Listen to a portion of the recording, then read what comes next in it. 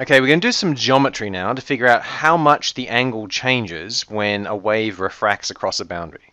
So let's have our boundary. Let's have our wave coming in. Okay, and then it's going to change direction. And again, I'll assume it's slowing down just for this case. And so it's changed angle. Now, how much is that angle going to change? The way we normally measure the angle is we measure the angle from the direction the wave is going. And if the wave fronts are looking like this, then it's actually traveling at right angles to that. So it's actually traveling in that direction. Okay, and that distance is the wavelength. So that's wavelength 1 for the wave when it's going at speed c1, and when it's going at speed c2, it's going to have a different wavelength, lambda 2, wavelength 2.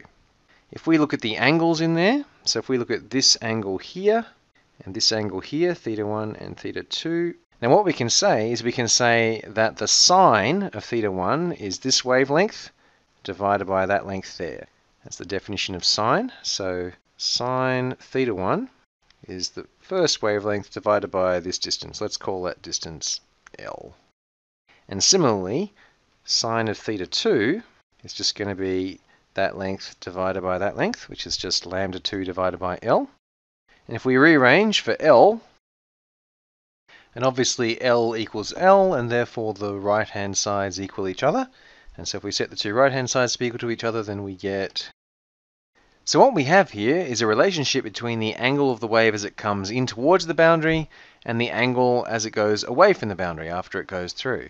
And all it depends on is the wavelength as it comes in and the wavelength on the other side. And we calculated this for when the wavelength is getting smaller, but this same formula also works when the wavelength is getting bigger. In that case, the angle changes in the other direction. Now, if we take both of these sides of the equation and multiply by the frequency, and remember the frequency can't change on each side because it's the number of cycles per second, and there's nothing about the speed that's going to change how many cycles we're making the wave do every second. And if we take the frequency times the wavelength, then we get the speed.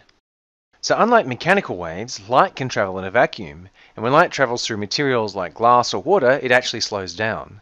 And the rate at which it slows down is something called the refractive index.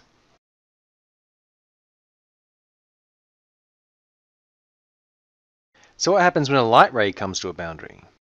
Well, if it comes in at one angle, turns out it also bends. And so if it goes from a refractive index of n1 to a refractive index of n2, then that's going to change the speeds.